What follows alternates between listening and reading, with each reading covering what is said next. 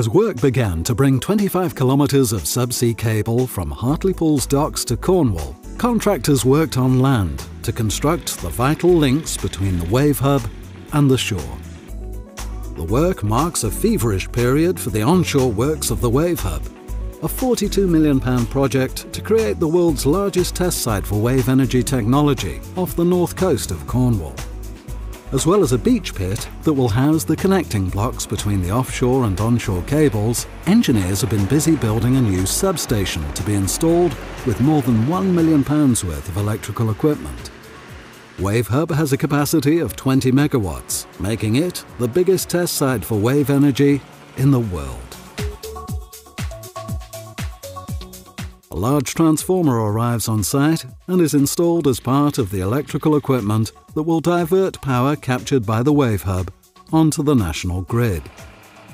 Jim Price, head of procurement at the SWRDA, described how pivotal the stage is to the overall project. The substation works that has just commenced follows on from the directional drilling and forms a substantial element of the onshore works.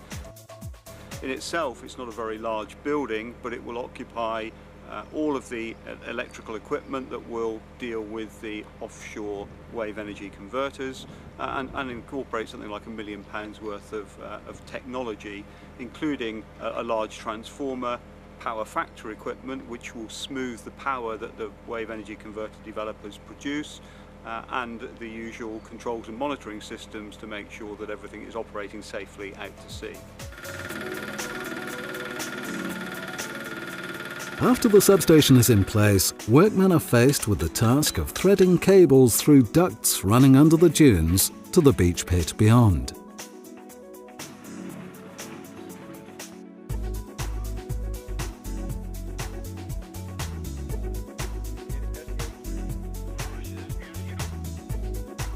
As the majority of the shoreside work drew to a close, the visit of a Government Minister for Business and Enterprise signalled a milestone in the shoreside operations to bring the wave hub to fruition. Mark Prisk joined contractors and Regional Development Agency staff to announce a further £1.5 million investment in wave energy technology, a move praised by those leading the project. It's a signal that the government are committed to marine renewable energy, are committed to developing facilities like this, and it marks the start of a really exciting piece as we look at the offshore phase of construction. The next stage involved laying around 1.8 kilometres of cable, weighing close to 100 tonnes, being spooled off the back of the cable-laying ship Nordica. Buoys are attached to keep it afloat. The end of the cable is connected to a powerful winch on the beach by a steel wire and pulled ashore before being buried deep under the sand. It makes for an unusual sight on the golden sands at Hayle and proved to be a challenging part of the operation.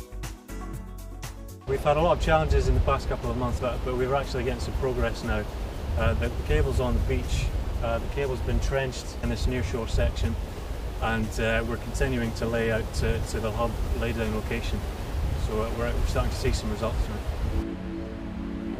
It's a very challenging area to work in. Obviously this area's been chosen for its waves, which are big in the winter and the summer. And that's caused problems for us because working in these conditions is very difficult with bad weather and big waves. But I think overall we've done very well with the challenges we've faced. Everything on shore is now ready for the wave hub itself to be installed on the seabed and truly become a cornerstone of the UK's ambition to grow a world-class marine energy industry.